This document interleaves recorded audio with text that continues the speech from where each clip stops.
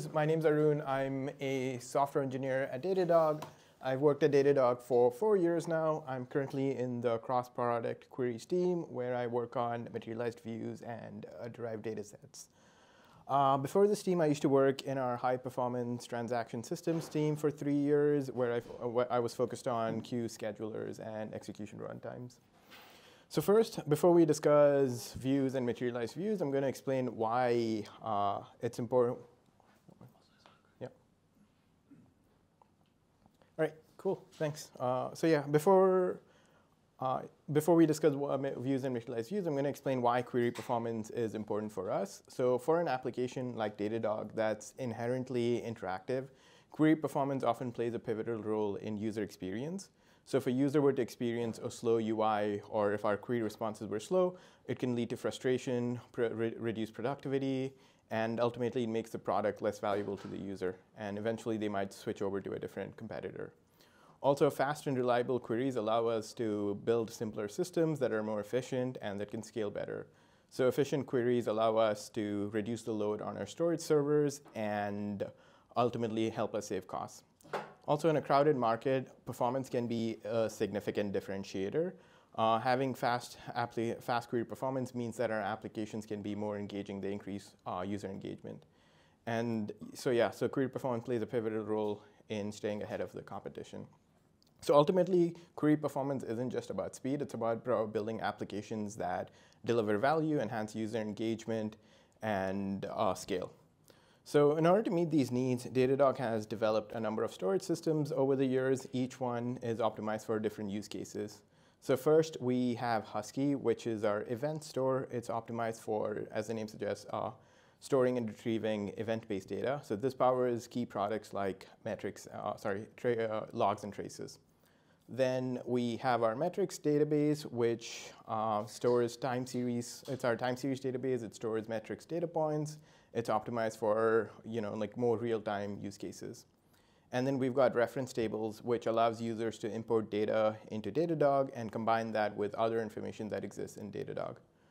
Then we have other specialized databases for tracking infrastructure, for relationships between infrastructure resources, as well as traditional databases like Cassandra and Postgres. So each of these were developed at different points that are optimized for different use cases. But in order to build advanced products, we often have to combine data from many of these systems. And so in order to meet this, so one example of product that combines data from multiple sources is our cloud cost management product. So this product essentially queries data from our resources database and combines it with information in our metrics database to identify resources that are underutilized. It then provides insights into potential cost savings to the customer. So over here, we have an RDS database that has no connections to it. And this is only possible because we can query the resources database and the metrics database. Cloud cost product is one example. But there are many products at Datadog that all share this fundamental need for cross-storage access. And for this, we developed a query engine in-house that is capable of querying data from these multiple sources and combining them. It exposes a SQL interface that you can perform joins with. It has subqueries, common table expressions, like pretty standard SQL stuff. Yes, it is possible to query each of these databases manually and do all the aggregations in the application, but that's often cumbersome to do because each of these databases has its own query, syntax and semantics, and presents a steep learning curve compared to standard SQL. And so as we developed more product using these new capabilities, we started encountering new challenges. The first is latency. So as we are combining data from many of these systems and we're querying large volumes of data, it can easily become a very slow query to run. And that in turn makes our applications slower. The next is efficiency. So Datadog products often allow users to perform drill downs and filters on the data that we present to them. So a user might be able to filter data just to a particular data center, and then they might be able to filter it further down to only a service. So what ends up happening is we have to query our storage systems over and over again for all of these drill downs and filters that they do. And then as we build more complex applications, our SQL queries started getting really complex. Some of them were over 500 lines long, which makes it really hard to manage, understand, and maintain. So one of the initial solutions we considered was a cache. We can use something like Redis that sits between our query engine and our users and serves requests from cache. So in that case, our latency can be fast. However, it falls short in the other areas we discussed. Like if we were to perform drill downs or aggregation or like filters on this data, it doesn't help because caches can help when the queries are exactly identical, but not when we are using filters and drill downs. The other issue is that it doesn't help with optimizing query or like optimizing or simplifying our complex SQL queries. So for that, we decided to build a solution into our query layer itself using views and materialized views. So to start off with, I'm going to describe what a view is. A view is essentially a short name for a long query. So in this example, we have a view called cloud cost that is performing a query on our cost table. And once a view is created, it can be used like any other SQL table. So what happens is when a query referencing a view enters our query engine, it translates that into a detailed SQL query that ends up querying the underlying table. So with this, what we can do is take a large SQL query, break it down into smaller views that are with descriptive names and that are easier to understand. Then we have materialized views, which are similar to views in that they are also a short name for a long query, but they have a storage component to it. In this case, the query referenced by the materialized view, we store the results separately from the underlying data. And the idea is that we can store it in a way that's more efficient and optimized for the query that we're making. And then we also need to have a separate mechanism that synchronizes the materialized view with the underlying data set. At Datadog, we use scheduled refreshes. So we have a process that runs every so often. It'll read the data from the underlying storage and then rewrite the data in our materialized view. And yeah, in this case, when the query system encounters a query containing a materialized view, it will query this alternate storage rather than querying the underlying database. So with this, we can optimize anytime we have a large SQL query that's querying a lot of data and performing a lot of complex aggregations, we can pre-compute all of that, and it helps address the latency issues versus running it directly against the underlying storage. So at Datadog, our query engine exposes a gRPC API for creating views and materialized views. It essentially takes in a view definition and a refresh schedule. The view definition has an org ID. An org ID identifies a Datadog customer, essentially, and it's basically the data over which we create the view upon. And view schema is sort of a namespace, and then we have the view name and the view query. This is all stored in a database. We just use Postgres to store both of these information. And then if you noticed in my earlier slide, frequency, like the view schedule has a frequency as well as a max frequency. The reason for this is that our query system automatically tracks how often views are being used and will adjust the refresh rate within this range. So if a view is queried very often, in this example, it'll be refreshed every 5 minutes.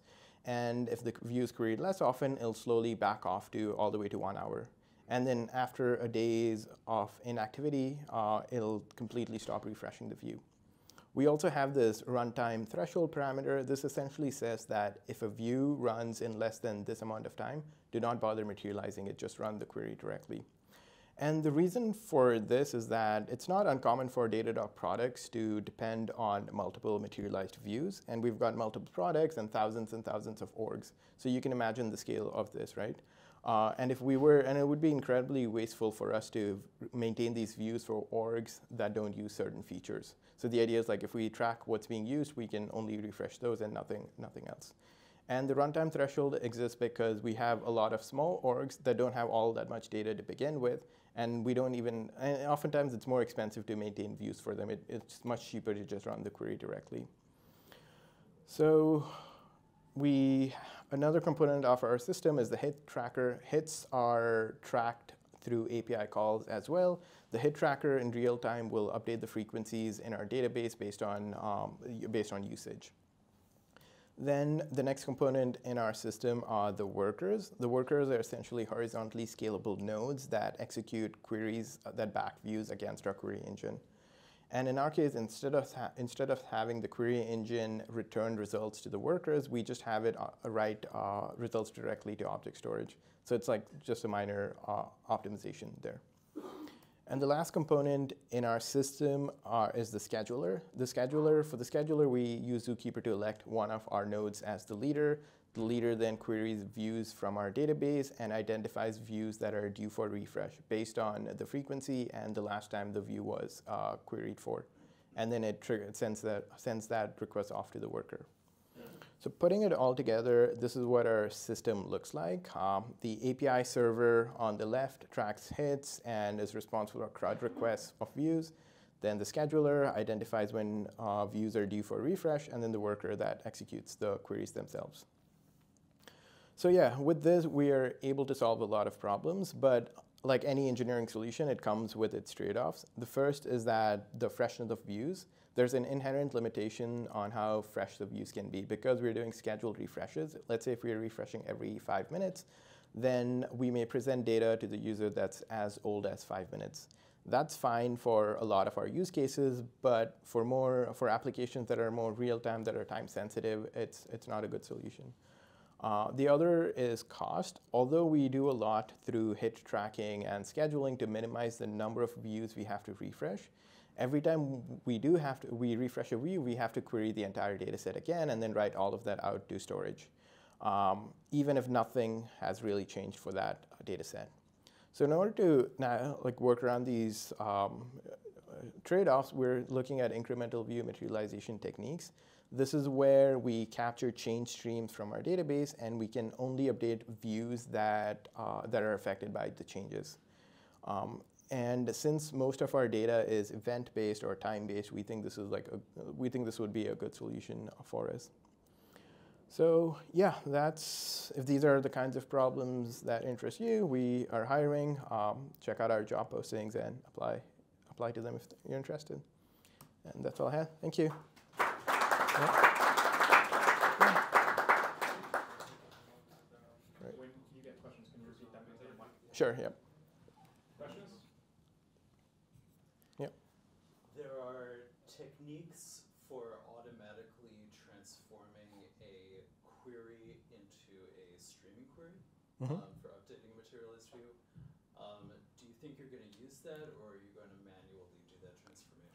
We're thinking of using something like that. So sorry, the question is, there are techniques to automatically convert a SQL query into a streaming query. Are we going to use that? So one of the technologies in that space is Feldera. That's something we're very interested in, and yeah, that's one of the things we plan to explore. Cool. Yeah. Hi, yeah. I don't know if this is a dumb question, but No? earlier you mentioned that for smaller customers, it's cheaper to just run the query outright as opposed to dealing with the materialized view. Yep. But why? Yeah, so the question is, why is it cheaper to run the query directly versus using a materialized view for smaller customers? I mean, the answer is they often have very little data to begin with. And so we don't really have to query all that much data, right? Like if you're doing a materialized view, we have to query the data, we have to store that in object storage, which all takes time. Let's say that process takes like 500, 600 milliseconds. If we can query the data directly in 300 or 200 milliseconds, then we don't have to pay that additional overhead. Does that make sense? Yeah. Cool. Yeah. Oh. There was a slide which mentioned that there are runtime thresholds, right? Like if the query takes Yep. less than 1 second, you can just query it. Like how is that being tracked? Like do you run the query first and have a timeout of 1 second on it, or is there some metric to determine how long this query would take? Yeah, so the question is, how do we track the runtime of queries? For that, we don't. It's not detected ahead of time. When our scheduler runs and attempts to refresh the query, that's when we measure how long it takes. And then if it takes within less than a certain threshold, we don't store the result. Yep. Where's the bottlenecks currently? With the materialized view, or? Yeah, with maintaining, what part of the system is, or is there a part? I mean, is the slowest and that? So the thing is, a lot of the bottlenecks have to do with the queries that we run itself. In this case, we the frequency set to 5 minutes, but oftentimes we may not be able to run the query in 5 minutes. it may take much longer. So that's like one of the bottlenecks in our system currently.